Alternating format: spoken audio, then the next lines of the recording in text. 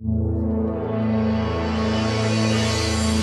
right, Zach, I'm coming your way first because this is your first big role on a TV show. So, two-parter for you on that. First, what is something about hitting the set of The Wilds that made you think to yourself, like, yes, I got this, I am made for this? But then on the other hand, what is something about what it takes to make a TV show that required a little bit of a learning curve? Yeah, absolutely. I think that this sounds so silly, but landing in Australia and being put in a 2-week quarantine very much like gives you the time to really think about what this whole journey is going to be. I would say that there's a when given the opportunity that we were given and to be working with such incredible actors and incredible crew and writers and directors, you can't help but feel the energy from them and feel that you know that you're in the best of hands possible. I think that they, especially the crew, did such an incredible job of kind of welcoming me in and making sure that I felt comfortable. And with how the kind of the shooting of everything went down, I was the first day of shooting, the first day of production, and truly felt like a fish out of not even water. Like it was a fish out of the sea, out of the largest thing you can possibly think of. But they were fantastic at making me feel really at home. And the thing that I needed a learning curve of was learning how to walk and talk. I think that we actors do auditions where we're about here for about the majority of our time, and then bingo. So you're gonna walk there and say that line at the same time. It's like, right, I do this every day. I do this every day. I do this every day. So yeah, I would definitely say that for sure. I very much get that. All right, Aiden. So for you, I know that music is a pretty big part of your career, and it was largely the focus for you when you were first getting into the entertainment industry when you were younger. So do you remember when, acting became an itch that you really needed to scratch, whether it was an early guest starring role, a commercial that made a big impression on you, you name it? Hmm. Yeah, I mean, I've actually been acting longer than I've been making music. That's not really like known, I guess, in the world, but they're both just crafts that I feel very creatively fulfilled in. And I think this is I mean, The Wilds is the first time I was able to actually, grow with a character and have an arc and be able to like, make decisions really. And it just felt very creatively fulfilled, and I was just like, wow, like I love this feeling, and being able to bring Henry to life was, such a pleasure, and it is just so great.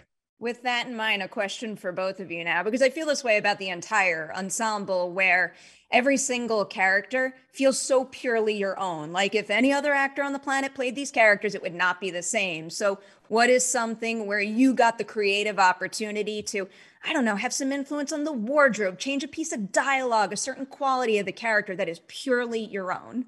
I mean, I think Henry is a very specific type of character. I mean, he has his own vibe and wardrobe and doesn't really care about what people think necessarily, and I mean, Brittany, our wonderful wardrobe designer, was like so open to kind of just hearing what we had to say, and kind of let us do our own thing, honestly. I mean, she had these mood boards of us before we even came in, and there were a lot of them were pictures from our Instagrams, and like was kind of like trying to like compare it and like kind of bring some of us into our character, and yeah, I mean, she was really open with us, and that whole team was so wonderful in letting us kind of do our thing.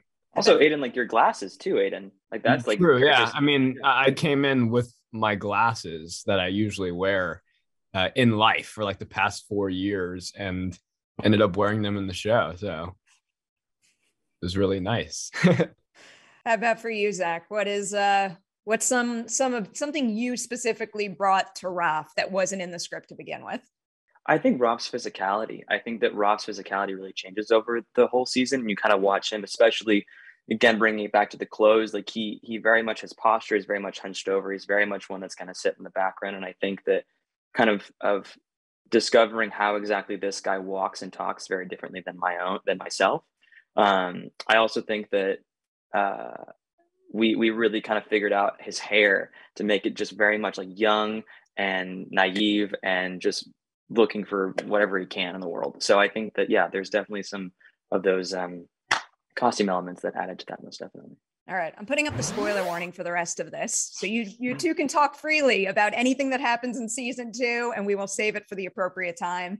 Okay. Aidan, I wanted to ask you about the scene in episode 5 where you do the Welcome to the Black Parade speech, because it delighted me to no end, but that is something that we've seen on screen before. So what was it like figuring out kind of like the right tone and the way to deliver it? So I don't know, we could still have fun with something and it could feel right for your character.